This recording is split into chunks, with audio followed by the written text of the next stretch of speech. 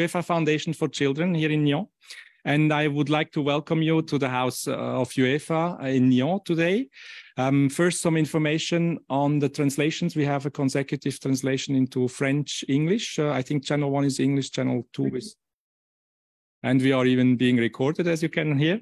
Where you have French is channel 2. I think the headsets are connected. So if you need the translation, please don't hesitate. First of all, I would like to thank the representatives of the clubs and the NGOs of the wider region of Nyon to come here today, and that you have found the time to be with us.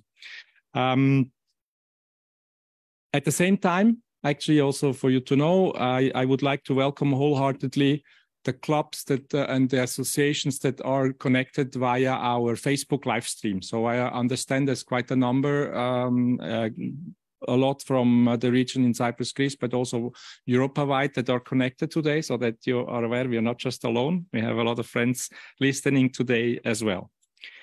I wanted to say racism and discrimination, but after discussing with Clarence, I say inclusion is an issue not only in professional football. Our colleagues here in UEFA from competitions and social and environmental sustainability, they do a great job in trying to regulate and to campaign for this issue. But as we all know, it's an issue that is in our society and it remains a constant fight. So we are here in UEFA a lot to do with professional football. We'll hear also about a little bit about football development today. But the bigger part of football is actually 98% of all football is amateur football. It's not all what we see in TV and Champions League final, etc. The biggest part is the level of amateur football. So it is highly important that we work with all stakeholders together to work on this issue. 3 years ago, the foundation was contacted by CARDET, the project leader, if we would like to be part of a project in researching and finding solutions for inclusion, and we gladly agreed. The European Union, with its Erasmus Plus program, accepted the project, and they provided the funding, and we, of course, thank them for that. As many other projects, this project was delayed by the pandemic. Also, in terms of cooperation, it wasn't always easy, but I think we still came to a good result. I think maybe it would have done a little bit differently and it wouldn't have taken so much time. But at the end, we are very glad today to present the results, the final results and the recommendations on this platform. The main objectives, and you will hear more details about it from our friends from CARDET, were to enhance the awareness and competencies of coaches and managers in football, and to proactively manage the issue around inclusion and other forms of kind of, discrimination that can happen. The project has as a second objective to contribute and to the prevention and mitigation of the problems in grassroots football, and then to enhance the awareness on not only national but also transnational level with the sports stakeholders as well as the public, so they are aware of the impact that this problem can have on players, on the grassroots football and sports in general. So first of all, we have to thank the project partners that are here today. For their research, for their commitment and the hard work they invested in this project, namely CARDET, which is an organization, NGO in Cyprus that works on educational issues, social justice and human rights. Then we have KMOP, which is a great Greek NGO that also works in terms of in areas of education, human rights, sports and scientific research on these issues. Then we have our friends from Ireland, from SRC, which is a not-for-profit research center that supports young academics in their research around the issues. And then, of course, we know FAIR. FAIR was part of the project, FAIR network from the Netherlands, and the University of Pitești in Romania, helping us on the scientific research. Also, they are specialists in physical education and sports. And then last but not least, the Institute of Development in Cyprus. So this final conference will be exploring the approaches and steps for inclusion in football. The event hosted today by us, the UEFA Foundation, brings together legends and experts to share their experiences, but also perspectives and views on the necessary responses to this problem. Additionally, we will have presenting the tools that are now created and are actually available to support coaches to take an active stance in making football a place that welcomes and celebrates all. We have today a good agenda with Clarence, who will share his experience with us. We have Charalambos Vrasidas from CARDET, who will give us the detail of the project. And then Olivier, our colleague, will talk about youth elite development. And Emilio, I'm very happy that Emilio is here also. He's a local coach here from the club in Prangins. So we have the real representation of the grassroots level talking about the inclusion today. But let me start with our keynote speaker. Today is Clarence Seedorf. Clarence, for the ones who don't know him, maybe it's a generational issue. We all know him in our generation. He's a Dutch professional football manager and a former player. He's regarded by many to be one of the best midfielders ever in football, if I can say that, or at least in his generation. And here in this house, of course, we are very, we have to mention that he's one of the most successful Champions League players in Champions League history, as he's the only player who has won, and you correct me if I'm wrong, but you have won with 3 different teams 4 times the Champions League final. Once with Ajax, and then Real Madrid, and twice with AC Milan. So it's quite unique. But he has also played internationally. He has represented Netherlands on 87 occasions, took part in the UEFA European Championships. He was, I think, 96, 2000, 2004, and then you were at the World Cup in 98, and all in 3 tournaments you reached the semifinals, I guess. Missing the last part, but maybe there's hope. So just to say this, Clarence is not only, didn't shine just as a footballer. He is also very much engaged in many social development projects and charitable activities. Among others, I know in his native country of Suriname, he has done a lot of work for the children. He's also now he will be on the board in the supervisory board, I think KNVB, the Dutch national associations. And additionally, he's committed to foundation and social causes. So he's particularly qualified today to talk about these issues at hand because it has been one of his subjects and occupations for the last years.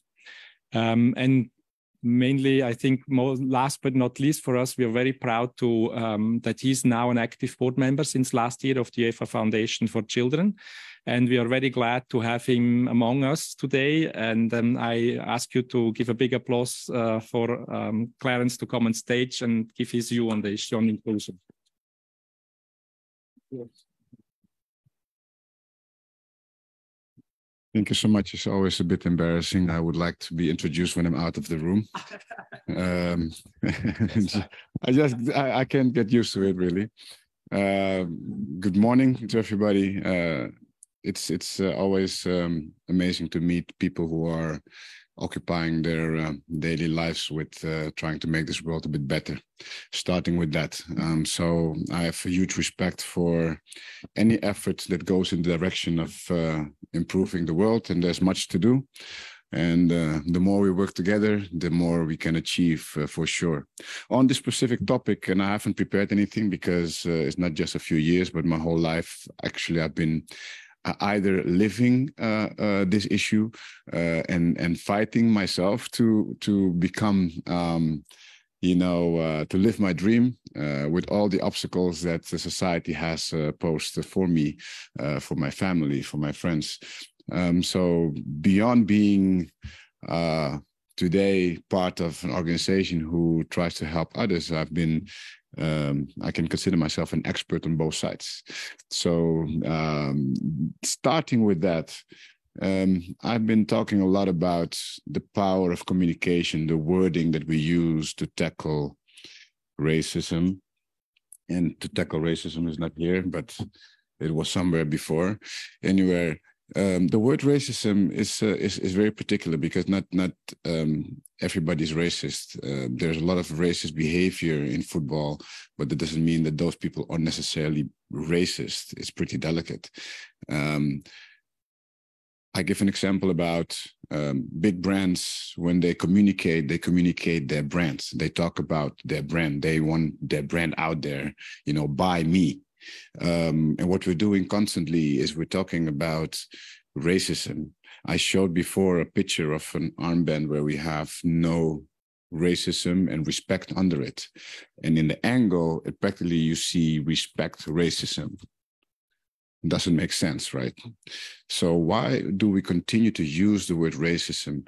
As a coach, I would hardly talk about the adversary as a strategy because I make it bigger. I make them more important, especially when you play against the big teams. No need to tell my players to focus on Real Madrid or a Juventus all the time. I rather talk about what are we going to do to be the best version of ourselves. That as a philosophy encourages the players to really think about themselves and about the values we represent.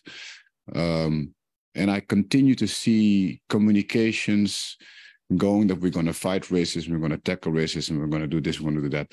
And the words of inclusion, equality, and diversity, which is used a lot, I know, but still, I would prefer that rather than to see racism all over the place because we're promoting racism unconsciously. It's a fact because the brands, the biggest brands in the world, Nike does not talk about Adidas in their campaigns and vice versa. There is a reason for it. So why don't we start, first of all, to focus on communicating the world we want to have, where we want to go. If it's an inclusive world, then that has to be right in the spotlight all the time. This is a suggestion. It's a communication that I've had for many years with head of communications here, even in UEFA, because the intentions are great. I'm not talking about the intentions. I really talk about what is the deeper messaging that we want to get across. And it comes with responsibility of who has the platform to use it properly and to use it with all it means. And we have a lot of power, of course, when we combine sports and all the messaging around it. Coming towards another point, which is, I mean, we've seen Vinicius Jr. lately and all of these strange behaviors of fans, actually not fans, people in the stadium. There's a lot of talks. I've been speaking with some people who are working since a year on a very robust plan to come and involve all the stakeholders. So I see a lot of movement from different federations as well to come with solutions. And that is something that really makes me happy because I think that at the end, in the world of football, whether it's on professional level, grassroots, I don't really separate them because whatever we're seeing on the highest level is a mirror of society. So anything that happens in football, for me, we've said it many times, is just what is happening in the daily life of many, many people. And we have a smaller world, so we can definitely make an impact. If we can adjust ourselves, we can set the example for society to follow. And that's why I'm here. That's why I'm participating actively in the different organizations. As Urs mentioned before, because if you want to make change happen, we need to be part of that change, and we need to be sitting on those seats where we can have a voice, where we can share the thoughts of the people, because many times the most important solutions will come exactly from the grassroots. Just a little example, I'm also an active advisor for the police of the Netherlands. The Dutch police is also working on their own organization. They want to improve. They want to become more inclusive. etc. And we have a very interesting group of 12, 14 members of those advisory and inspiration group for all backgrounds, different backgrounds.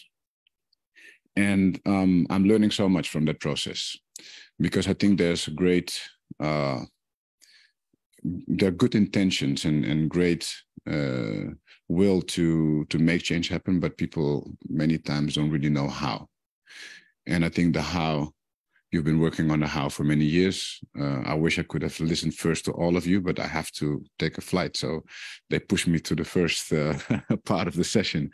But I will definitely go into the details of the solutions, because that is exactly what we need. We need to start acting with the solutions, and we will make mistakes. Things will, might work out, might not work out, but it's better to move, I say, in a certain direction that we know is far away from where we are today, and in the right direction as well. In relations to coaches, I always wondered, and this is a conversation also for 15 years or so, why coaches are able to get their license and start working with the youth. But their aim and their goal is to become a professional coach. For me, this is a really wrong situation, because it means that whatever they're doing with the youth is just to promote themselves. I would really love to see in the future where we have a license that will allow you to coach youth players, young players, and you're not allowed with the license to be playing or working with adults and the professional world, and vice versa. Make a decision. If you want to work with youth, you need to have the passion to work with them, and you need to stick there. And I hope also the overall system, the clubs would reward those coaches better. So, because at the end, everybody needs to eat. So most of the time is also a matter of very practical choices one want to make to go up to earn a little bit more money. And I'm sure that systems can be found to also reward those coaches more that have passion and are actually educators, that have the pedagogy capacity to really work with youth coaches, youth players, because the whole thing, grassroots or the youth academies and the professional level, when I grew up, I had educators. I had a coach for a few years, and he was a cyclist. He could not really shoot a ball. So he couldn't really show us how to shoot and what to do. He would take one of the guys who was good at something and say, okay, show them, and this is how you need to do it. But man, how much did I learn from him in terms of the values? The character building came mostly from this person when it came on the tournaments, discipline, all the values of sports. The basic things were set up by this coach, and he was not talking about tactics. He was not talking about, technical aspects. It's about team, again, all the sport values and the things that will serve you for life. If we agree on this point, then we need to really revisit whatever we're doing with our courses. And it's not just the UEFA. I'm talking about the whole world that is focusing on, the tactics and the technical and the this and that. And at the end, we end up with players that only less than 1% will make it. The coaches that are actually in power to guide these young people in the right direction. And if we talk more about tactics and tactical things rather than building their character, there's something wrong. Because to become a professional football player as well, that's going to make the difference, your character, nothing else. So these are the things that I really talk a lot about. What makes a difference between me and another very talented player that I had next to me when we were 10, 12, 14, and then all of a sudden, what makes the difference? It's the mindset. It's that discipline that I had more than others. It's about that desire. It's about the creativity that I was able to have because the environment was created for me to be creative. I'm talking about all these aspects because there was no racism discussion when I grew up. Imagine youngsters that talk about racism. We need to get awareness for racism. No, we need to make them aware about the values of sports. Sports is the best tool I'm not saying anything new here. Everybody knows that. To really guide youth and to develop their brain and to develop their character. So if we do all of that properly, we indirectly are tackling the issue. So rather than talking too much about racism, let's talk about how to be more human, what is friendship, what is, teamwork. This is what I learned when I was younger. These were the things that they were putting on us every single time. And now, to give you the difference of what was happening in my time in Ajax and what is happening now more and more, and I'm giving Ajax as an example because it's the biggest club in the Netherlands and well known for the youth development, is that more former players are becoming youth coaches. But their aim is not to stay there. But the license allows them, and they need to start there because they cannot be with the first licenses, coaches on a high level. So in the system, there is something that needs to be changed, because what is happening that many talents are not getting the right coaching, because that coach is already thinking about something else. Thinking about the next step, how to grow, continue to do my course, because with my next one, I can become an assistant coach in the first team, et cetera, et cetera. And then on the grassroots level, I have to say Europe is on a very good place in terms of infrastructure generally. So I went to the Netherlands last week with Feyenoord and everything, and I saw Feyenoord has an amazing facility for the youth and even the amateur clubs. My brother, for example, is leading an amateur club in the Netherlands, and those facilities are better sometimes than some professional clubs in other countries. So, but does that really impact the work that has been done with the youth? No. Actually, it was better to have very bad pitches and, no grass on the pitch when we grew up.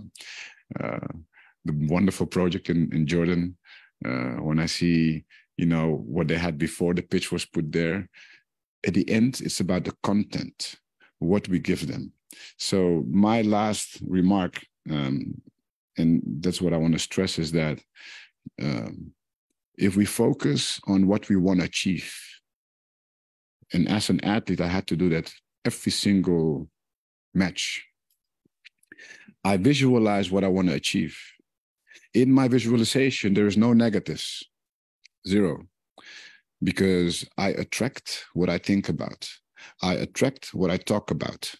So if we talk about racism so much, we're going to have more racism. Let's talk about the things that we want. Let's visualize and discuss and put out the wording that we want to create. And I think then we will start seeing some different effects. I thank you for your attention. I hope to be able to really gather all the information of today. I won't be able to stay much longer, but hopefully you will have a great morning and afternoon with each other. Thank you so much. Thank you.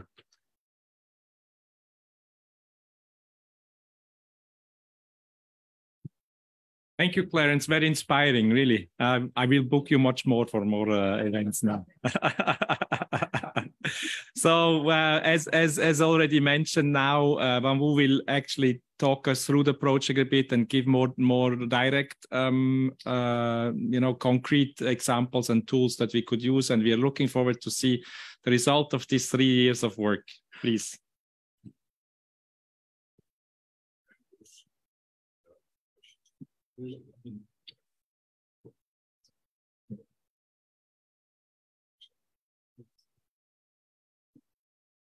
Shall we take questions? No, we do it later. Okay. Ladies and gentlemen, dear friends, it's a great honor to be here with you. In the heart of sport, in the heart of football, thank you for being here.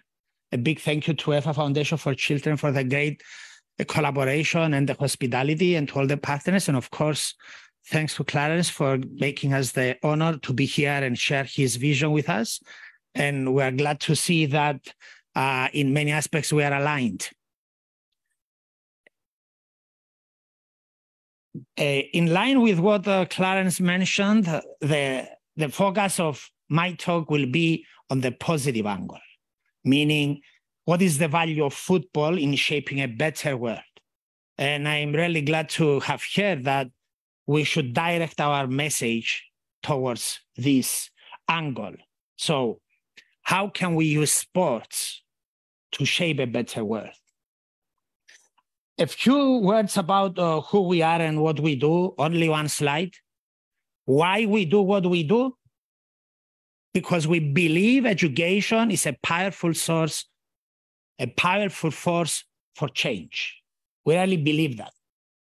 And we envision a just and sustainable world where people will learn and flourish. That's our vision, and it's in full alignment with what we do. At the same time, we know education alone is not enough. We need structural changes. We need systemic approaches. And it's very important to focus on the positive. Focusing on the positive does not mean we ignore the negative. And there is racism. Racism is a reality. But focusing on the positive gives us hope. It gives us a source to look forward to. We work a lot with schools, a lot. And a lot with many stakeholders in many initiatives with a big focus on values. The value of sport, respect, friendship, solidarity, collaboration, resilience. All these are fundamental qualities of what we do, what we should focus on. And character education is one of the focus of this project. It's not just about tackling racism, because you cannot tackle anything without character.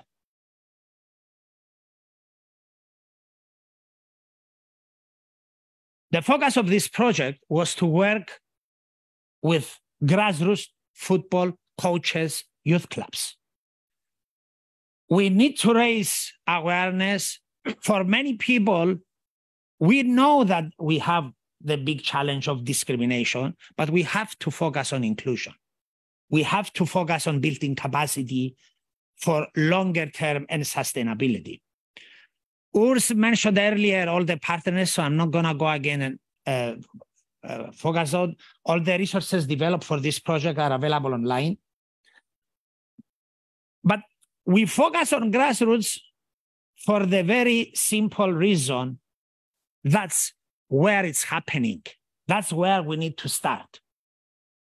And grassroots is where participation and the love for the game are the driving forces.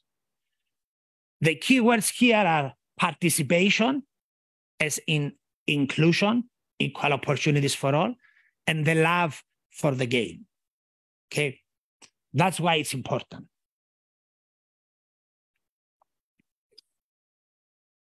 A beautiful quote about football that I really wanted to bring on board because it really gives a good essence of why we're doing what we're doing is that the thing about football and the important thing about football is that it is not just about football, you know? It's about broader values. It's about the broader value of sport, it's about participation, friendship, collaboration, respect. It's so much more. At the same time, we cannot ignore the problem. We should focus on the positive, but at the same time, we need to be aware and really aware that there is a problem. Okay. This brings the philosophy and approach behind this initiative that we were fortunate to have co-designed with our partners and implemented for the last 30 months. Its focus is on the possibilities that football gives to unite, to bring people together.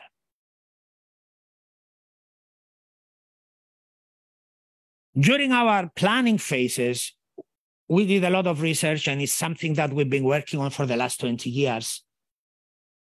And the idea is that we know there is a challenge out there we need to address, There are a lot of incidences, a lot of things going on, but we also know that the majority of the initiatives that get visibility target that small percentage of elite football.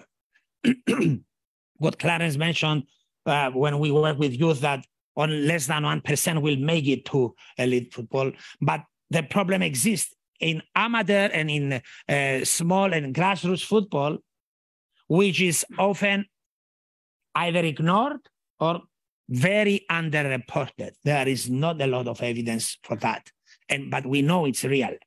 So there is even more reason to focus on grassroots football. Building capacity of coaches, football managers, youth workers working with youth clubs and sports clubs, it's so important. We know from research that as in education, that teachers teach the way they are taught and they emulate the behaviors of their teachers. The same applies in sports. Youth athletes, they are impacted heavily by their managers, by their coaches. And that's why it's an important focus of the project.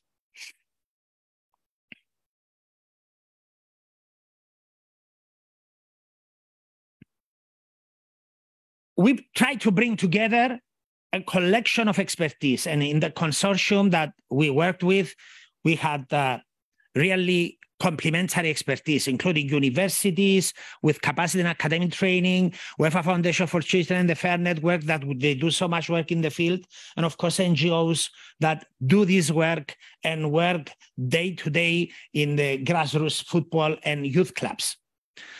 At the same time, a lot of these, we wanted to develop resources that would be available for free for a very long time in many languages, and hopefully this will have a wider impact. The four main results from this project include a report on the challenges and the approaches and what's actually happening in the partner countries. We develop education resources and training for coaches, managers, youth workers, and teachers who work in schools that they focus on sports and grassroots football. But a lot of these resources are not just for football. It's for sports, the value of sports. And we did develop a toolkit with practical tips along with an e-learning platform. To do the research, we worked in all countries. We conducted desk research, took a look at policies, initiatives that are implemented. We conducted interviews, in-depth interviews, to see what is happening and what is the perception of the key stakeholders regarding possible solutions. One of the strengths of the project is the co-design approach, a user-centered approach, that we brought together all key stakeholders, which at the same time is one of the key lessons of this project, the importance of working with everybody with a positive message.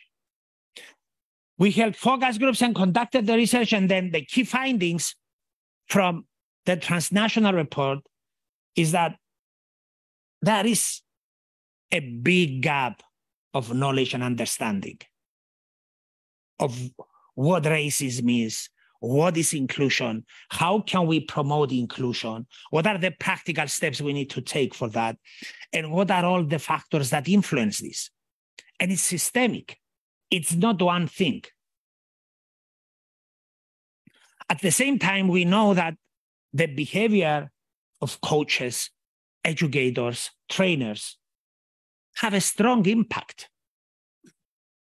on athletes, youth, and the young children long term. And we also know from a lot of research that the behavior of the manager and the trainer and the educator impacts for life young people and their perceptions about sports, about values, about solidarity, about collaboration, about teamwork. These are very important. At the same time, we know that the expression of racism takes different forms and shapes.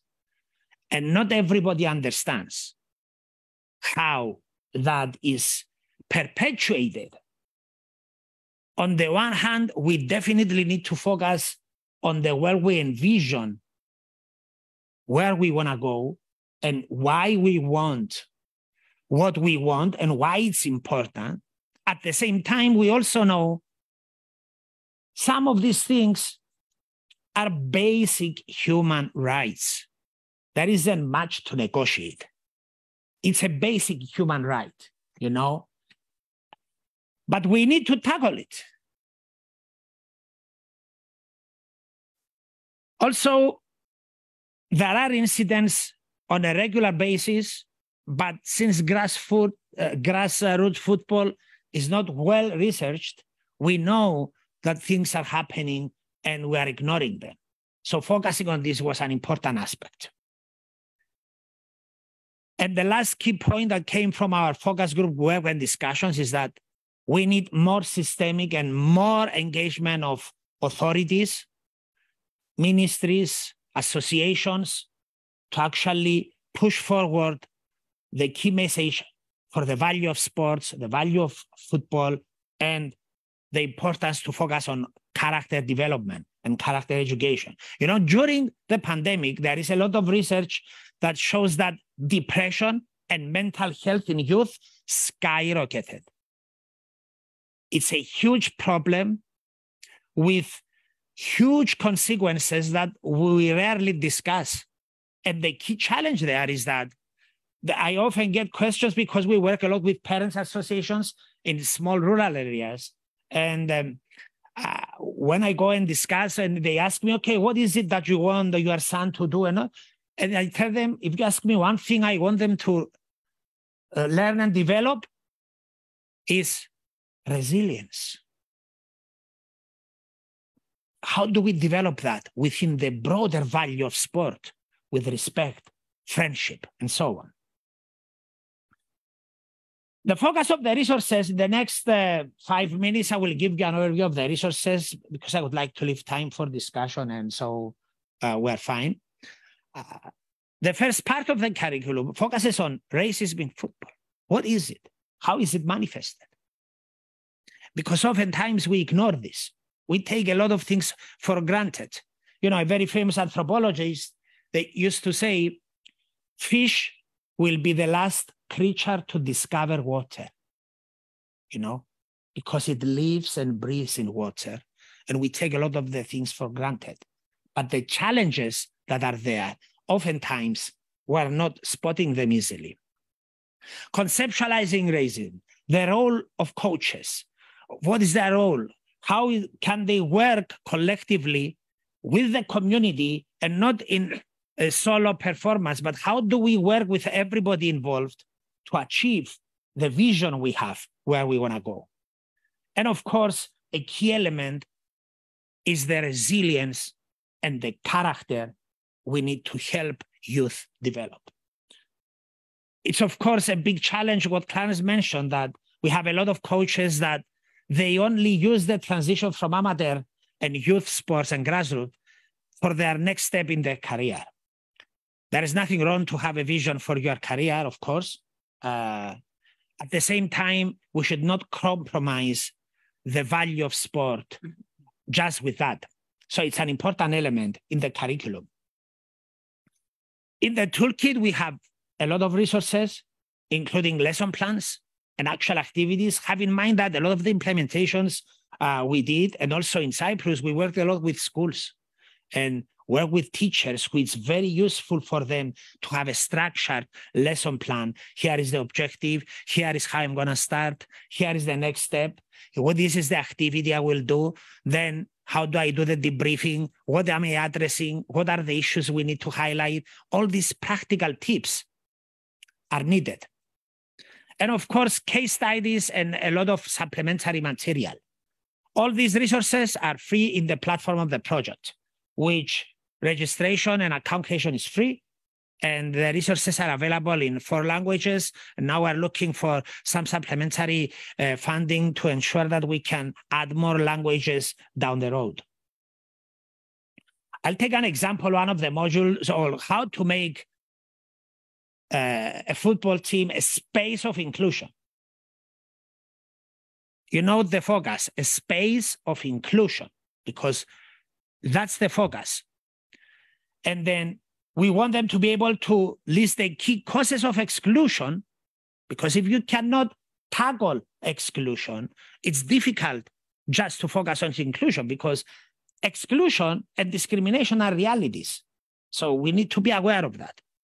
And how to recognize and document it and then apply specific methods to actually promote the inclusion aspect.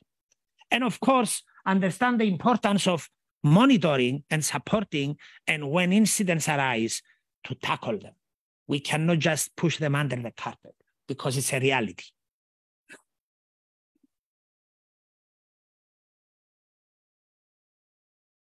In many cases, we participated in the pilot implementations with discussions with youth.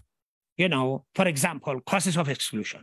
What are some barriers? You know, of course, there are many more, but this is a classification of 4 the main categories. You have the financial aspect.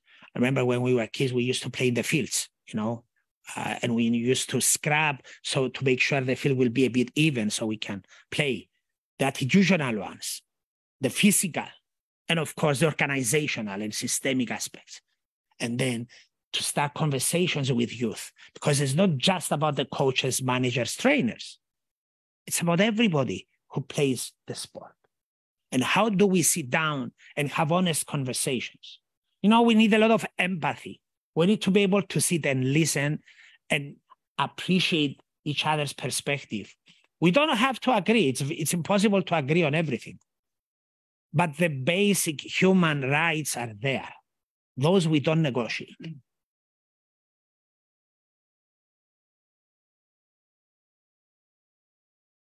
So following, there are case studies within the activities implemented and how they can overcome some of these, how they are manifested, and what we all can do to redefine some of these aspects.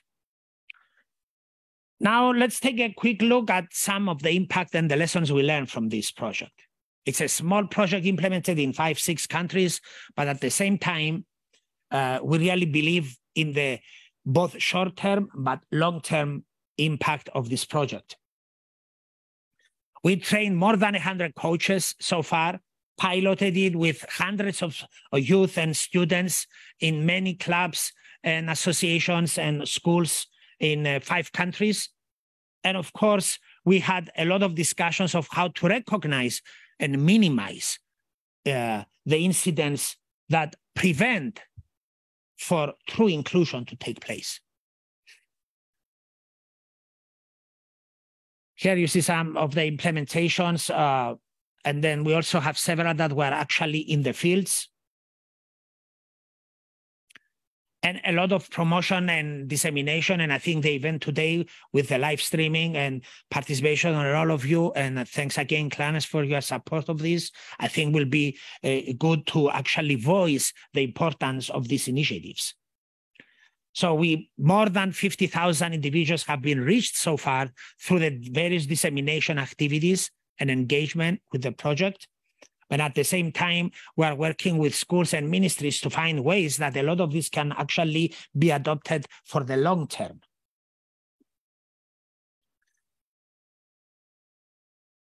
Closing, I would like to focus on some of the key lessons we learned and the importance of initiatives like this. Probably the first one is the strong need for intervention that focus at grassroots, because that's where it's happening. That's where it's for the participation and the love of sport are the driving forces. And that's where the scale and the masses are. And we need to start from that. Systemic approaches. Systemic, it means education and training is just one pillar. We have a lot of factors involved in promoting inclusion and shaping a better world. We have the policy level. We have the constant monitoring and evaluation. If we don't monitor our work, we will not know the impact of our work. We need to bring together key stakeholders, and there are many. It's not only associations, it's not only the sports trainers, managers, coaches, it's parents associations, probably a much more important stakeholder, because a lot starts with the family. We often hear debates about schools. Yes, schools are important, teachers are important, but children are at school 6 out of the 24 hours. Where are the remaining time? Either family, friends, clubs. So we all have a role. We all have a shared responsibility. And at the same time, this is not to ignore the value of education, character education, and how you develop that. We did large-scale implementations for inclusion in other initiatives we were involved, a key policy experiment that we did in 100 schools in Europe, and we did measures before and after to see if specific interventions focusing on the positive behavior support can have an impact. And it does. It has an impact. Instead of focusing on the negative, you focus and reward the positive, and you highlight that. And there were improvements in school climate, reduction of violence and incidents and behavioral problems in schools. We know it works, but it's hard work, you know? It's not easy. And we know the world is a messy place, but at the same time, I think that we all can do little by little. We can have our contribution and hopefully help shape a better world. Closing, just another initiative we're currently implementing and coordinating this, building in a lot of the focus of inclusion as a key element, and particularly focusing on inclusion, diversity, and integrity. Thank you so much for your time, and I will look forward to the conversations later. Thanks a lot.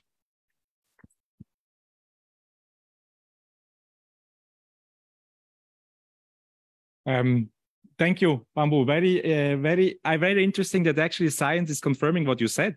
It's exactly what you said, you know, that we have to promote the role of educators that have the impact on the children, but also to promote positive values actually have an impact everywhere. And I think that's, we didn't plan for this. It's great that it came out like this.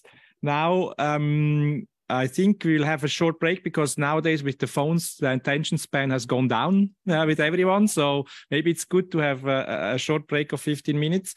And then we will continue. We have said that there's questions. I think what we will do, we'll have Olivier speaking and Emilio, and then we will all have here some time to take questions. We are good in time, and also it's good. Clarence, I think can still be with us. So let's have a short break, 15 minutes. We come back and we have 2 interventions and the discussion. Thank you so far. Thank you so much.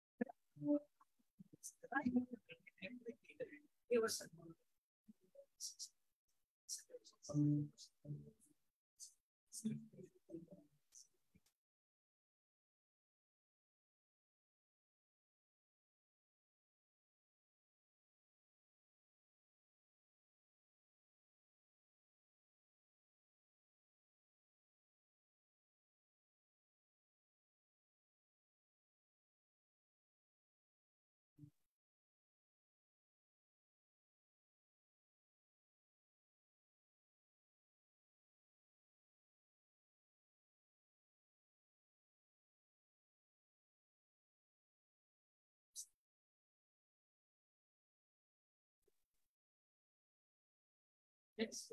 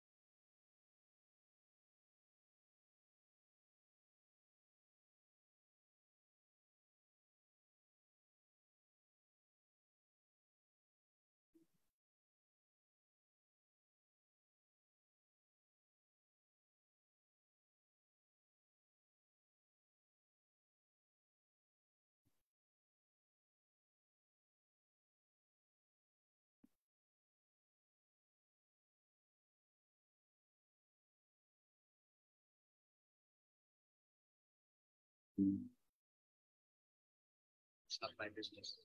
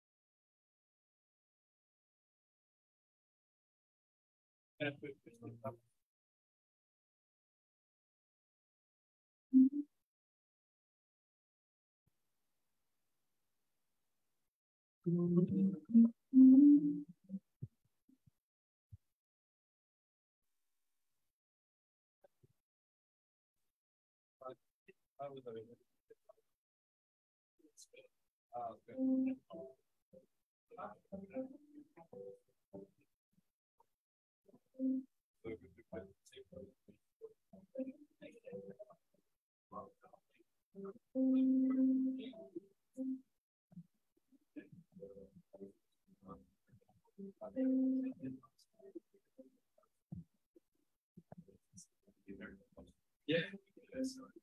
Yeah.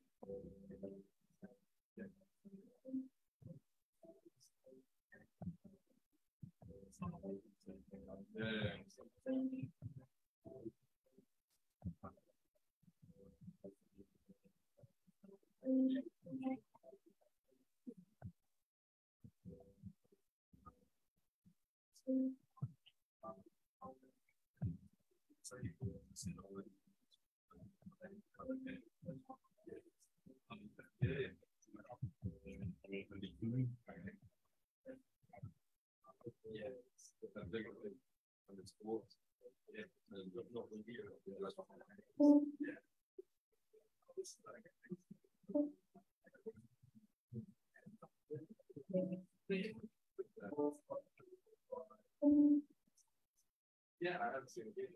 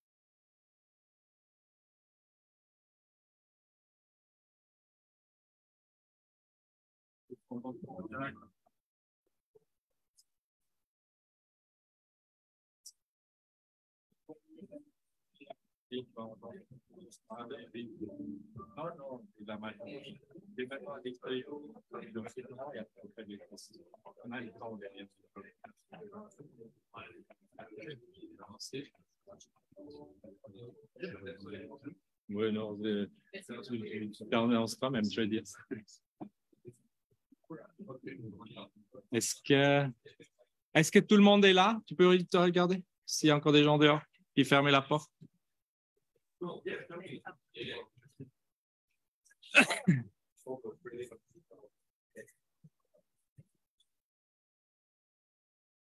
Merci. Well, welcome back. As mentioned, we will have the next intervention. I will not introduce him. Olivier is a good colleague, good friend for a long time. He can introduce himself. So thank you.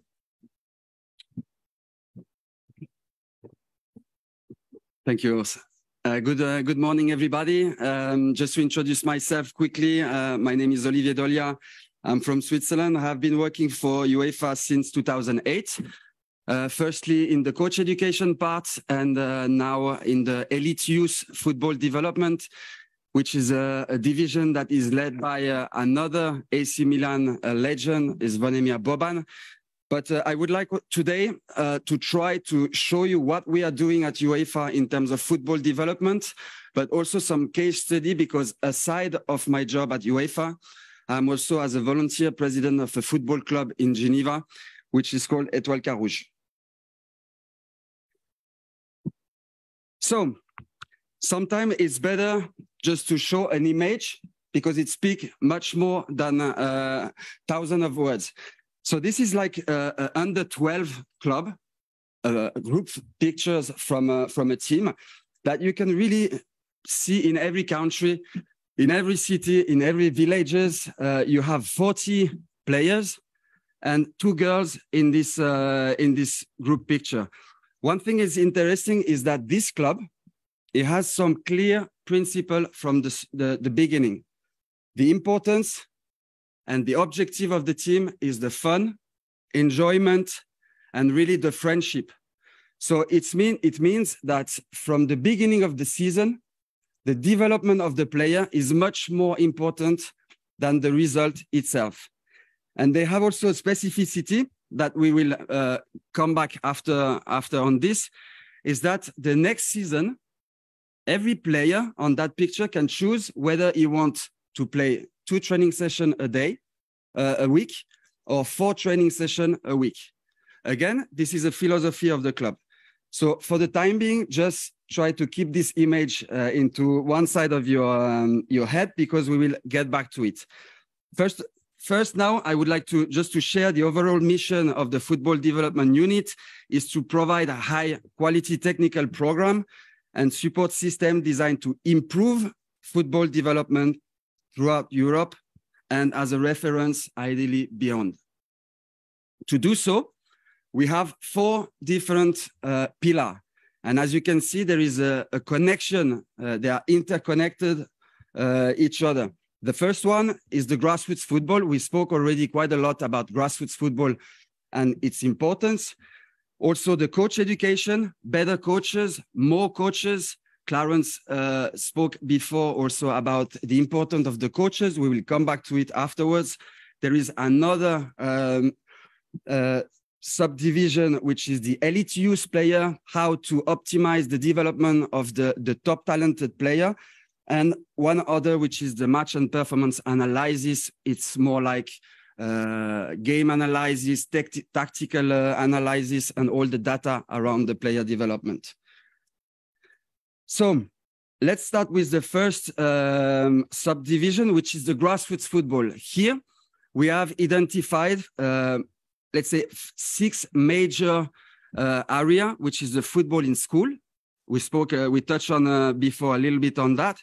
The grassroots coach education, very important. The club development, the child and youth protection, the disability football, and the flexible format and player pathway. Here, I would like to switch to a club case that I was facing when I took the presidency of this club in Geneva. You have like a dream vision of a club, and after a couple of months, you start realizing that some parents are complaining, some coaches are complaining.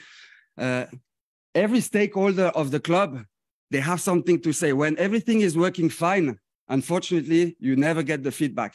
It's only the negative feedback that you receive. But we tried with the board to tackle all the small problems, the one after the others. But with this, you never get better. You are just trying to solve the situation and waiting for another one. So you have to step back and to think about what kind of club I want to have. What's the value of the club I want to give to all the stakeholders? So that was something very, very important for me. It was, first of all, to be sure that the philosophy of the club was the one we wanted. It means value that you have to share and a code of conduct that you have to share with the player, with the parents, with yourself as well, because you are the one responsible for it. Then, one thing that was very important, and we mentioned it before, is when you are president of a club, you sign the contract of the player and the coaches, especially the coaches. So you are the one responsible when you hire a coach at the lowest level, is the right one. the coach of a grassroots level or a senior team or an elite youth one is absolutely not the same. And we mentioned it before. For a grassroots club, I don't need someone who is like impressive in tactical. I need like a half trainer, but half educator, or maybe half second parents. So that's very important also to keep in mind to try to solve some problems at club level. One thing that was also a little bit strange, and I felt sad at the beginning, is when the kids come to the training session. You have 1 or 2 or 3 kids that are fully well equipped with the Real Madrid, the Barcelona. The day after they have Bayern Munich, and you have some that have always the same t-shirt, the same short with hole inside. So a decision that we took in the board it was that for the next season, a package will be given to every single kid, and we have 600 kids. A package is 30 euro. It means the bag, the jacket, the t-shirt, the short, and the socks. It's small thing, but at every training session, the kids are equal. And you create this unity amongst the team.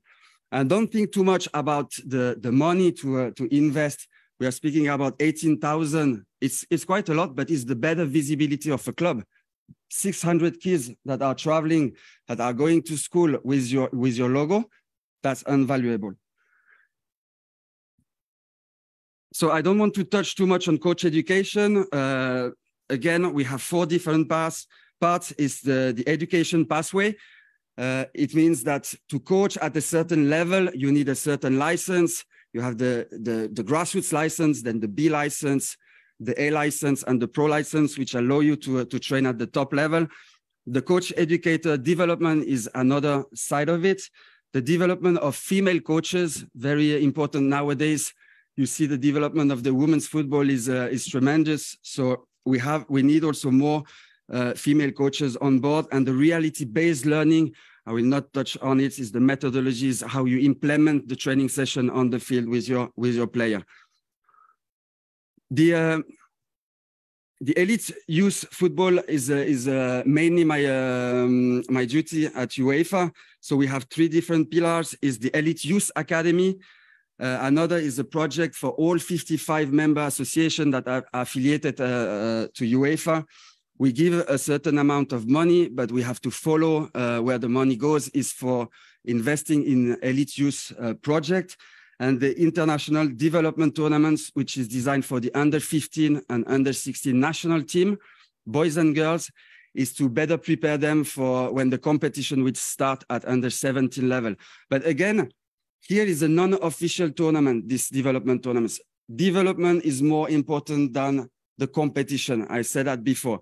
So we have created a rule, for example, that during this tournament, every player has to play a minimum of 90 minutes across 3 games, because we don't want a player to stay on the bench for the duration of the tournament. On the Elite Youth Academy, to give you just a little overview on this, it's for few associations that don't have a club who can run an academy. Is the association who is running an academy is like a full board accommodation with the school, with the football, the medical follow-up, the nutrition. So it's a real concept of an academy for the top 25 player of the category under 15 and under 16. So imagine having 50 people in one center. You will have definitely some issues. But it is important to be proactive on this. And every academy like this one, they have a welfare manager, someone who will be close to the player, who can discuss with the player, because problems might happen. And also, we are speaking about boys at 14, 15 years old. They can be homesick. They can have problems with the school. So it's important to have a person that can surround them a maximum. Then this part, I will not touch on too much, is more like match performance analysis. It's more for the coaches, and it's just some reports that we make available for the coaches on top European tournament or games. But you remember the picture we saw at the beginning of the presentation so let's keep to this picture. Perhaps someone has a clue on the little young player on the left side in the first row. This one. Again, we were speaking about how many of one club will be successful, is 1% or maybe 2%. But this one was part of the 1%. 3 years after, he was part of the national team of Norway. And a nice coincidence, he was playing against England. And actually, they are almost best friends, but teammates at Manchester City. So that's also the kind of beauty of the game. But more interesting, here we are speaking about this 1%. But what happened to the 39 other players on the picture? An impressive number on that club is that we had 5 boys and 1 girl who made a professional career on that picture. And that's an amazing number. It means that the philosophy behind the club, you remember the friendship, the possibility of having 2 training sessions, 4 training sessions a week, they managed to keep this team all together. So that's the number of the one who made a career. But again, an impressive number is that 38 of the 40 players continue to play until the adulthood. And that's really exactly what we try at UEFA together with the association, to keep as many people as possible into the game, whatever the level they have, but to keep them in the game. And for the ones who are not successful at the top level, is what you mentioned before. What a learning life. It's so important for those boys that we can, and the girls, that we can guide them to the life together. So from I don't want to be too long because there were so many interesting things and I don't want to repeat them nowadays, but I was really touched on the positive side of the sport, the value, and especially in football. And I would like to show you just the last picture of what's the reality in a club. We are not speaking about discrimination, racism. That's an example of our women's team who get promoted to the 2nd division. Believe me, in the dressing room on that picture, there is no question of discrimination or they will be friends for life.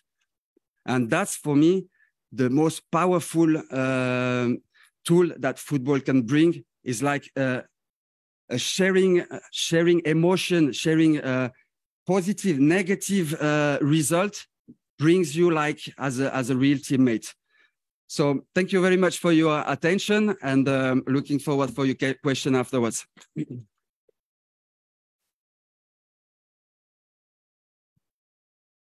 Merci beaucoup, Olivier. Thank you so much.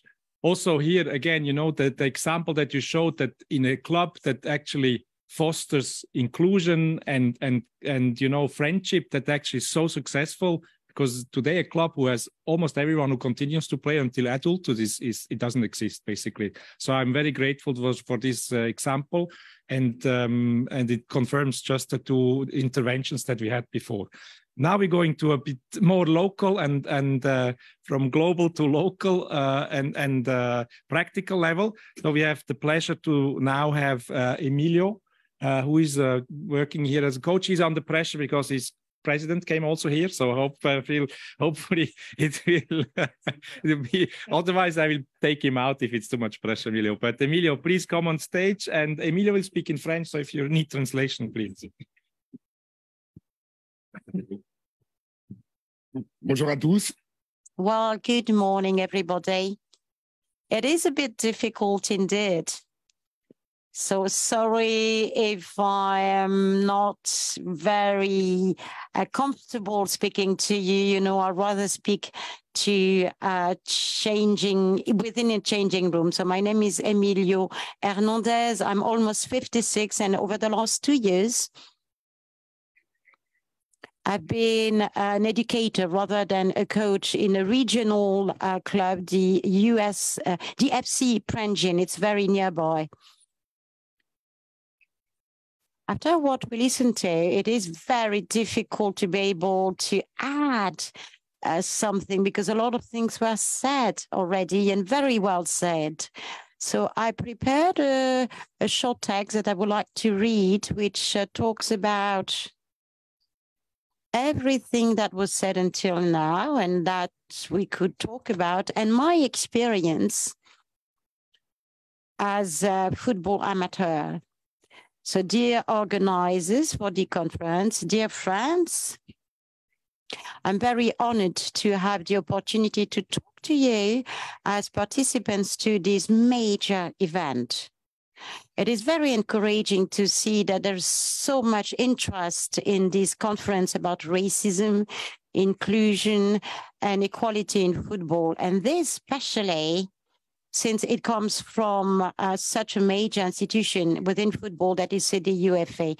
These issues are unfortunately very present in our daily lives and with the media even more so in the world of football. So it is absolutely essential to look at it and to work together to solve any type of issues at all levels, not only at the professional level. I believe that the grassroots football represents 92% of the football amateurs and lovers. The club I have been working for the last 12 years, FC Prangins, has been working for a long time on all the subjects of inclusion, equality, the fight against racism, via different things that they've been able to organize and that we'll be able to talk about. It is really something we are extremely keen on. My president is here today, and any coach, any person coming to our club before doing anything else has to sign a charter in which all these issues are talked about.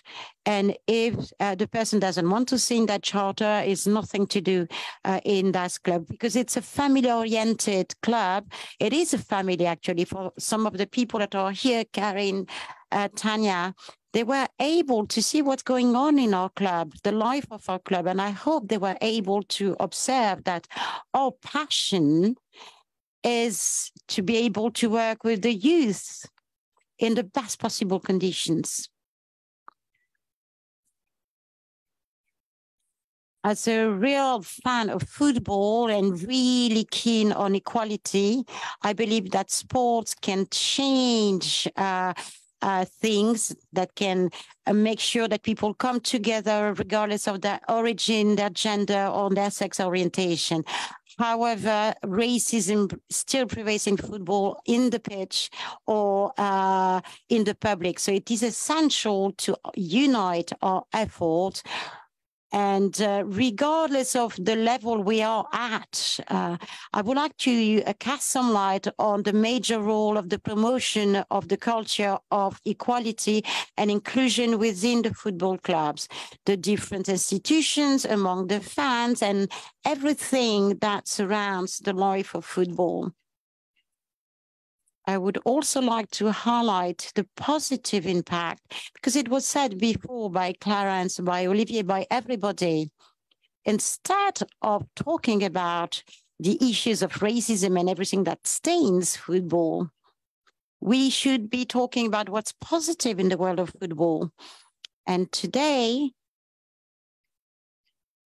the fact that we have a real mixity in a team is a major added value. In the team that I'm coaching, it used to be a second league team.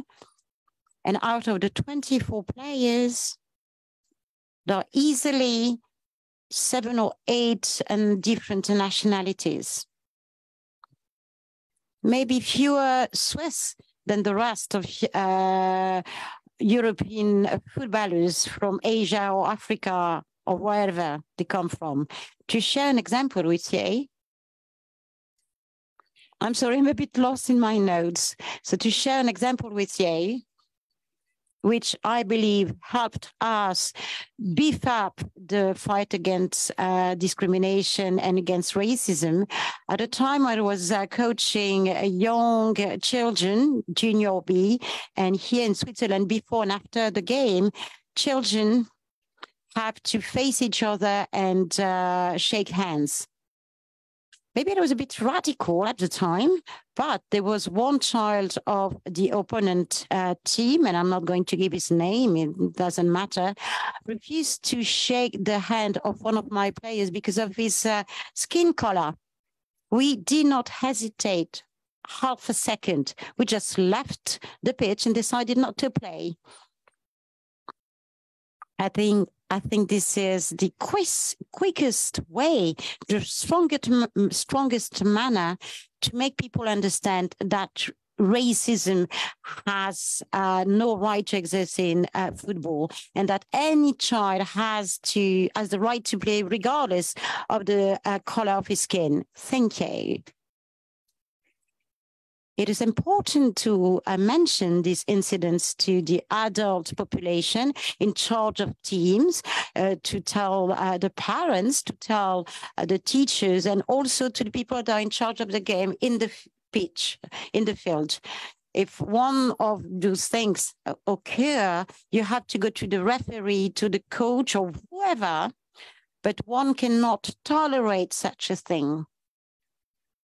As I often say to my boys, do not let this negative experience take out your courage, or do not let that endanger your values. So I want to highlight education as a means to fight against racism. You must have an adapted training to the players, to the coaches, to the different official staff, and to the fans in order to promote mutual understanding, respect, and solidarity. And I would also like to encourage all discussions on the way media can play a role in terms of equality and on the role of inclusion, making sure that the media coverage is fair, which is not always the case. Altogether, I am convinced that such conferences as this one will be a major opportunity to motivate people and to inspire people to take actions in the world of football. I'm very pleased to be able to contribute to that and to talk about this issue with you and to encourage dialogue and actions. This is the only way we can hope a positive change, a sustainable change in football as in any other sport, where each individual has to be treated with respect, equality, regardless of his race, his religion, or his culture. And to finish, I would like to talk to the people that experienced this situation as the one that I described.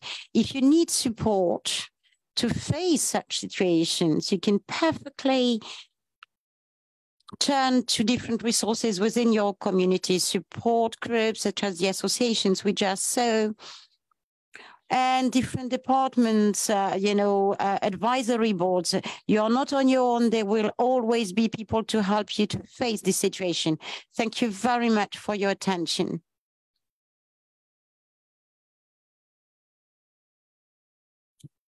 Excellent, Emilio, et puis félicitations aussi pour votre travail que vous faites. Alors, j'invite, parce que je sais, il y a quelques questions dans la salle, alors j'invite, sorry, I have to switch in English. Thank you very much, Emilio, and congratulations also to what you have to achieving in your club. So I would actually invite the presenters to come on stage, and we will take some questions from the public, if there is any. And please, you can introduce yourself, ask the question either in English or in French, and we have our presenters here. Please, if you want to sit here. Here we have our famous microphone. You can just speak into the microphone and ask your questions. Good. Voila. It's already going strong. Maybe, Karine, can you help me with that so that I can go on stage? Okay. Okay, perfect. Working.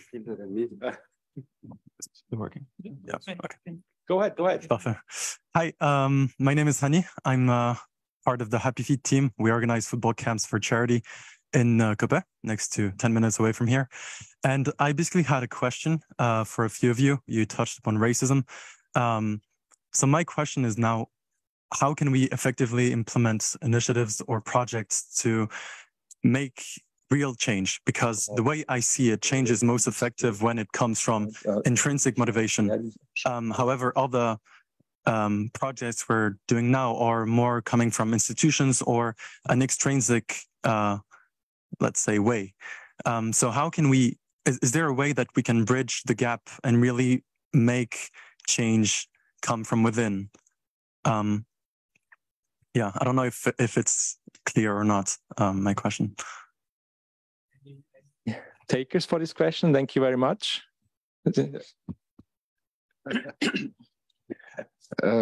Happy feet, yeah? Just continue to do what you're doing. That's the best way to tackle whatever we've been talking about. As we think all agree here is that the change comes with setting the right example, talking and transmitting and creating the identity that you want to represent. That for me is the way.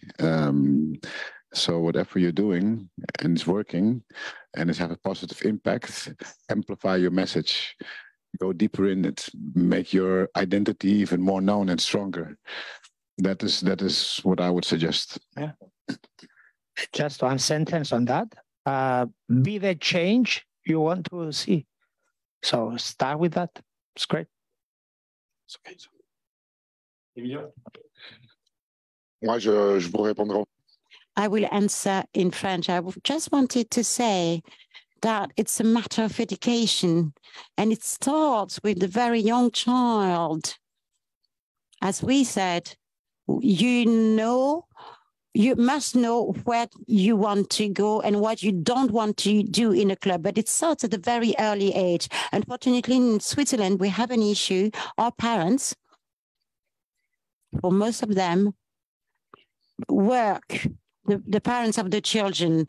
So the young people are going to the school, and when they're not at school, they are in the streets, they are on their own with their friends. And I think that the education should start there. We focus on the education, and that's the base. It really should start in education. Unfortunately, a lot of parents today in Switzerland, both parents work, and they don't have enough time for this. So this is an important part of the education that needs to be addressed. It's happy. I'm not a French-speaking person, but I'm finding myself in translating. That's very good. Anyway, next question. Next question. Hi, my name is Alex. I'm working for a foundation that promotes sports offers, free sports offers for children and young people. We talked a lot about education, grassroots level. I totally agree with you. It has to start from there. But I'm interested to have your opinion on the role of the professional players and professional football, where it's a world of performance, money, media. And what is your opinion on the professional players? What is the question? I mean, what's the role of a professional player? As an example, I mean, not everybody is as involved as you are in some kinds of battle. In a world of where everything is based on performance, and it starts from like when you're 6, 7 years old, you're not happy to not play. You're always based on performance, I think. Yeah, I mean, I heard something about development. It's a very interesting discussion. What does development mean? I'm not sure if I even agree on that. Players have to play even in the youth, because being on the bench the whole tournament might be exactly that player that will succeed later, because that creates resilience and maybe more motivation. So I'm not sure. I know the intentions. So, but it's an open discussions. Many will have different opinions about it. I know players that didn't play a lot when we were growing up, but at the end he ended up playing on professional level for 20 years, and the others that were always playing didn't even reach the first team of the club. So we are an end product. Everything we're talking about is the education on grassroots level. I started grassroots as well. So whatever I got and what I became is a result of my process. So when you see the professional players today, that is the end result of whatever the system has produced. And I believe players are doing too much to battle this. Too much responsibility on the players. They are walking off the pitches. They are doing whatever. They're using the social media today. I mean, they're so active. But the real platforms are different. The real platforms are in the rooms where decisions are being made on football level. We're talking about FIFA, UEFA, the federations locally.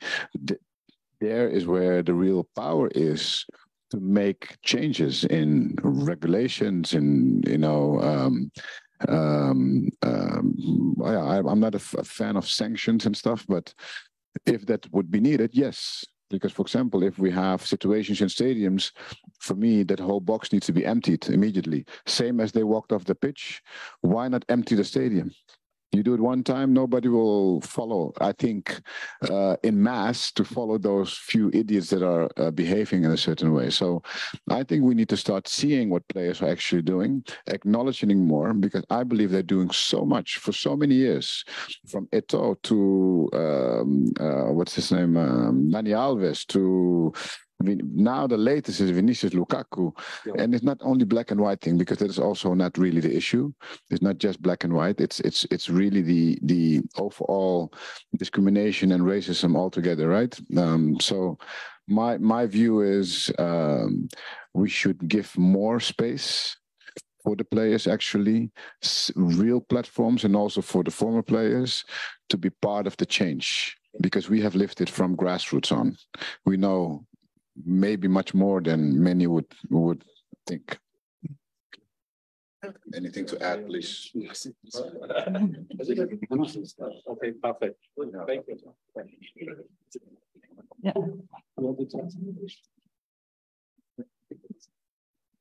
Hello. Good afternoon. Thank you very much for your presentations. I'm Thomas. I'm working at UEFA in anti-doping education and prevention.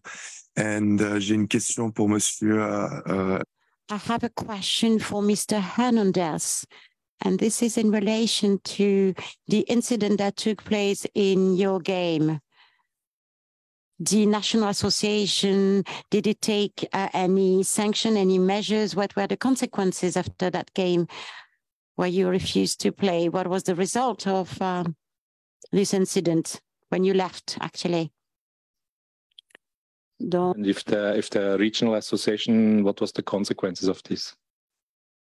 Alors oui, des conséquences, il y en a eu. Yes, there have been consequences. The first consequence in our club is that we set up a real official manner to deal with that. If there is a racist incident in a game, our team, and my president is there to confirm that, we'll leave the pitch. That's for sure. This is something that is deeply rooted in the club nowadays. It has consequences, and that was that in the club now they have taken this policy that if there is an incident like this, they will leave. L'association vaudoise. The Vaudoise Association of Football actually deleted some of the points of the opponent teams. There was no classifications, but they gave us the game. And the president of the opponent team, and as you can imagine, it was a bit heated, you know, at the start, a child does not know what racism is. So the father of the child came to shout at me and said that if his child did not want to shake the hand of another player, it was his problem. And I said that the problem was not the child, it was the father. And automatically the club, the opponent club, excluded the father and the child from the club. The club and given the match to Prangins, but on this level, that's not the most important. But there, of course, there was some heated discussions on the field, he said, and the trainer or the coach from the other side came, and why they had done this. This child case not his fault. If it's his decision, and he said, yeah, it's not the fault of the child, it's the fault of the parent, and this, this should not happen. And then actually the parent and the child were excluded from the club, from the other club. Voilà. Okay. Merci beaucoup. Yeah. Question to also ask my second question, maybe more for Clarence. It's a very good example to see that at domestic and very local level, the consequences that the association, the Continental Association took, but also maybe what's your message for maybe there are people from UEFA also here.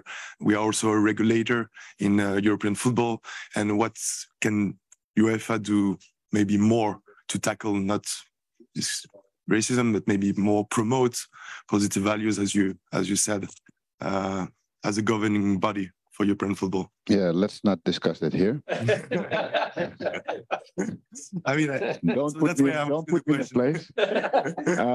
But believe me, we will have those discussions, and we are actively, let's say, trying to make the contribution. And I will say something about it. Just to add, because I heard there was a punishment here, right?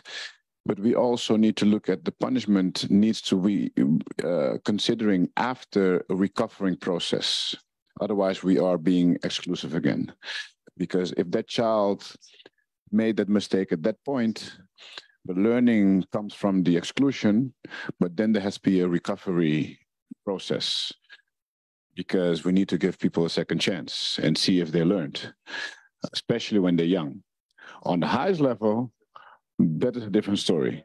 But as I said, if we do these actions on grassroots in the youth, believe me, the end result will be much better. We won't have those stupid fans in the stadiums if we would push on a global level on this educational process. And this is real education. This is what it's about. This is, for me, football starts all right there. And the things are being done with people like himself. Just a general comment is that the institutions like UEFA, FIFA, and other federations, local federations, there is one big problem at the moment. It's not on the priority list. As long as this problem has not been put on the priority list, we will run behind our own tail.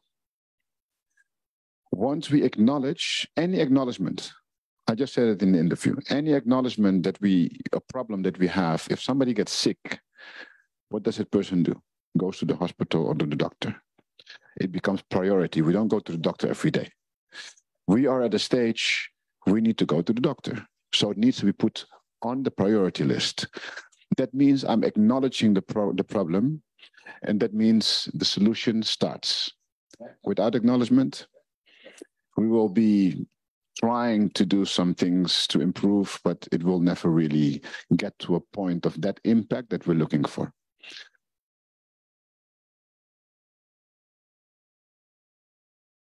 Another, I'll go here and I'll give it to you. Thank you. Hello, everyone. My name is Ella Johannes. I'm an external consultant for UEFA. I have a question.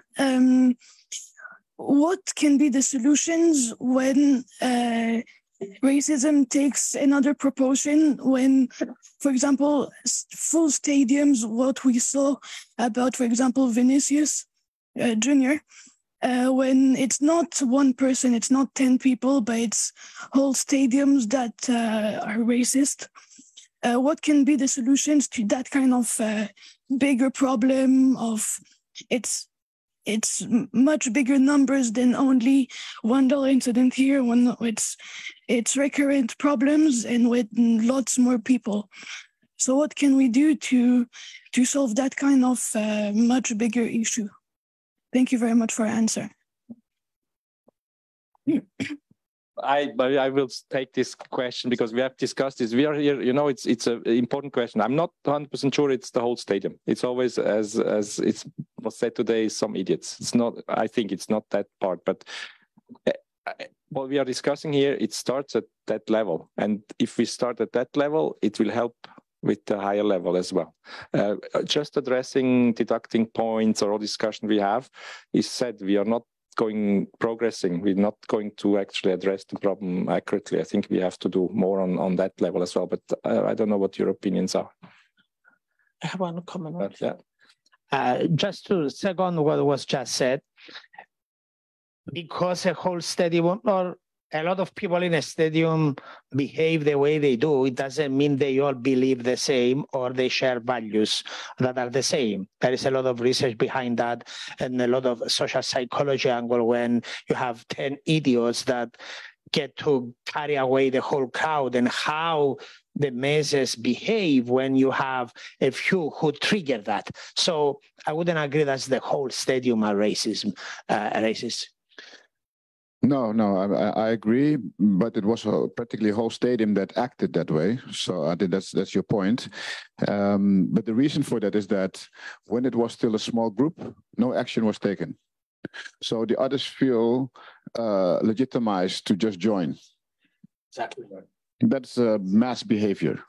People don't think, oh, okay, I'm part of it, so I'm doing. So I think that it goes back to, because Vinicius, just to use him as an example, it has been for 2 years that he was going through these things, and it was not a whole stadium in the beginning. Then we need to look, okay, these people also are very frustrated with their own life in society. So how's the society actually? We know that, again, many times people come with their frustrations to the matches and they are letting it all go there, which doesn't justify the behavior, but it goes back to the point that we need to go into solutions where this is prioritized. Exactly what I said before, because the Spanish Federation, La Liga, whatever they have not been doing enough has permitted this to grow. So it goes back to, yeah.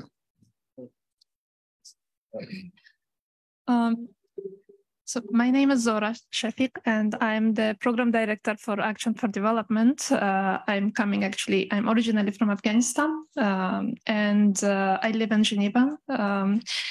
I run an organization and program for street working children in Afghanistan, and maybe it's also a bit of different area compared to what has been discussed today, but it was very, very much important, the issues that you have pushed today towards inclusion.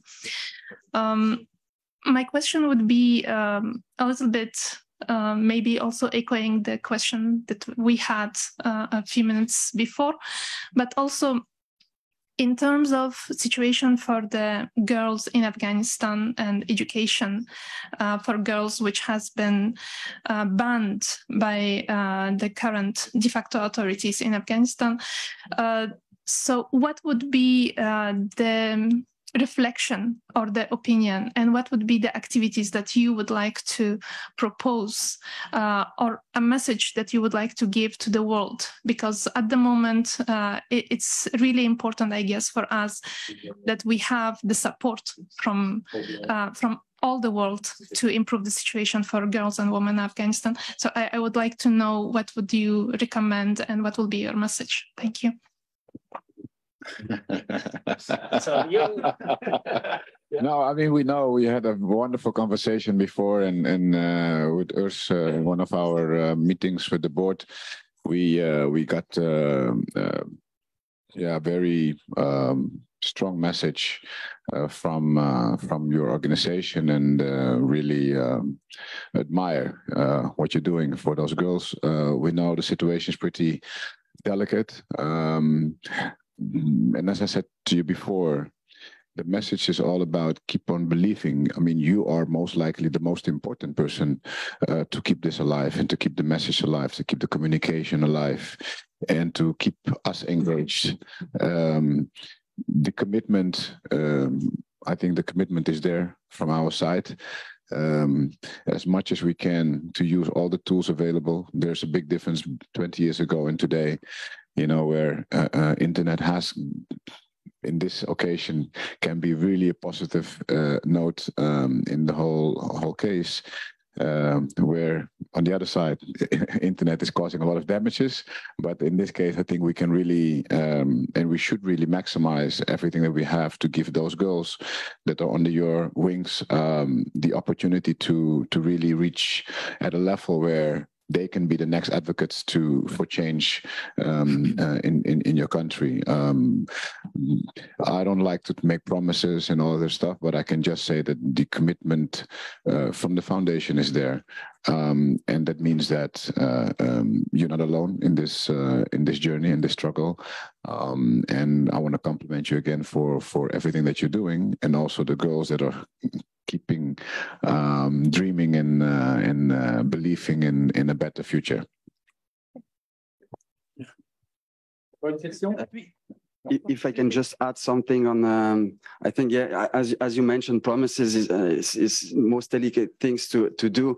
But in Europe, we had also in the past and still some country where women's football is difficult to build on, and but the situation 15 years ago has developed so much, and so it means hopes definitely, and there are also way to improve the football.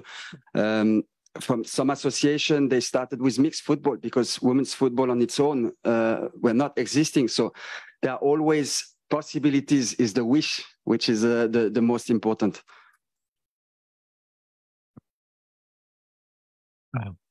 Thank you. I'm Chris Momo. I'm the president of the Global Alliance for Sustainable Sports. So it's an organization promoting sustainability in the sport industry. I just wanted to ask you a question. What I've understand from the presentation is that we emphasize, we work a lot with the grassroots. So that's, I would say, the bottom-up approach, which is good. We're laying the foundation for the next generation of sport leaders. But on the other hand, as you also clearly mentioned, we should not forget about the top-down, because the power lies in the hands of the federation, the governing bodies. My concern, of course, without really sounding pessimistic, I just wanted to ask, don't you think that we wasted a little too much time to tackle this issue on racism? Because yesterday, I guess I was reading 2 German international for the under 23 who missed a penalty against Israel, and they were actually racially abused. They had all the negative comments, racism, etc., from their citizens, from their fellow citizens. So the German citizen actually accusing, insulting, assaulting their players. Now, my concern is that with the social media, that is really amplifying, again, everything. It's not just about stadium, because, we can have, as Mr. Hernandéz said, there is an issue in racism on the stadium. Okay, you take a decision and then you leave. But what happens, on social media is, because, it's another issue. So without sounding pessimistic, don't you think that we've wasted too much time and that it'll be really difficult to win this battle? That's my my question. Yeah. Well, 150 years ago, we were walking with chains. Mm. Today, we don't have chains anymore. So pessimism, there's no room for that. I think there's only room for believing in in a better future and working hard to make that happen without pointing fingers, because I think that that is an approach that is counter-effective. I think the finger pointing approach to what people, institutions, leaders aren't doing is counter-effective, because people go in defense and they don't start moving. So my personal approach with my organization, with my foundations, with my initiatives and the things I support, I always say, if we want to be inclusive, first of all, we need to be able to be inclusive first and not judgmental. The things that have been happening, let's say, over the last decades is nothing new. I missed a penalty in the Netherlands and I suffered, believe me, big time from the reactions as today. So meaning nothing has changed in that sense. Still today, I accepted to become a supervisory board member of the federation after I wasn't selected for 8 years in my prime. So there are things that I'm not giving it a name. I'm just giving you some facts. But I'm thinking about what are we going to leave behind. It's about the legacy. Once you start thinking about what you're going to leave behind and about the legacy, any of our efforts always is a step forward. Otherwise, those before us, how do we show respect to them if we start thinking that things will be difficult to change today with everything that we have today, differently from them? They had to march on the streets. They had to do all kinds of stuff, labor without payment. Every time I think about those things, okay, let them boo in the stadiums. I can handle that. That's how I did it. But others are emotionally less capable. So we need to create this environment where they all feel more safe. But I'm actually very optimistic of what I'm seeing, because I see more awareness. The discussion is on the table in the federations, in the institutions, in football, in the dressing rooms. And I'm not talking about dressing room of the players. Dressing rooms meaning management. Yeah. So that was not there when I started to play the game on a professional level. So I see a lot of progress, maybe not as efficient yet, but I think that we need to believe in it, that things will happen and will change, and not for the 20 years from now. I can see that within the next 10 years, we will have made huge progress. Yeah.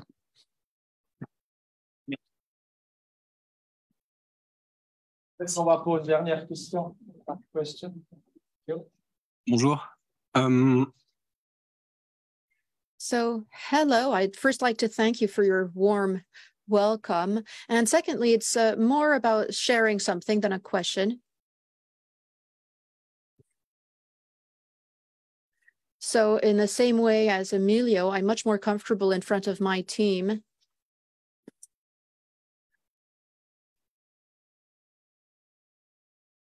My name is Zani Boucar. I'm active with the Vaudois female football, and we know each other. So in this area. And I'd like to bring something to the table with the girls, sometimes in championships, and sometimes we play in the boys championships. It's very difficult, and we play about 10 matches. And when I take a snapshot of these 10 matches, there's about 8 matches where things go well. They are very strong in characters, but 2 where things go very badly. The words that they use,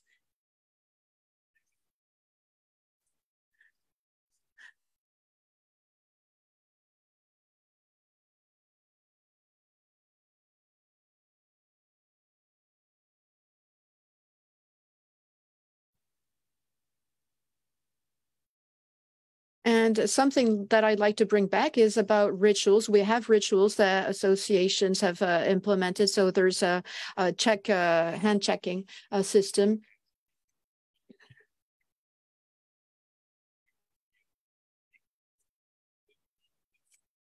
And when we see how the match develops, I'm so wondering what the real meaning of this is. So why do we shake hands or check hands when in the end the match doesn't take place very well? And my phone just shut off, but in the pictures that I took, something that I really like is the attitude. So I see this sexism is to be banned, just like racism. And to me, this is a form of exclusion. Maybe it's not about all male teams, but to go back to what Mr. Seedorf was saying, to develop player character, and this is what I'd like to finish upon. So I help the girls develop character and force of character in the face of these attitudes.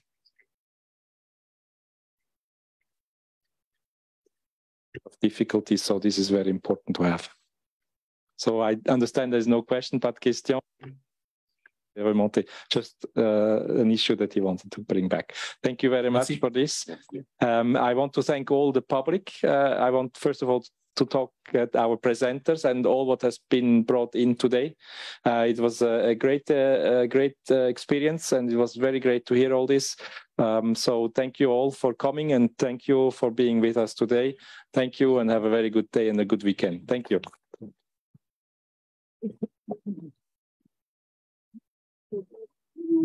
Thank you. Thank you. It's such a pleasure. Thank you.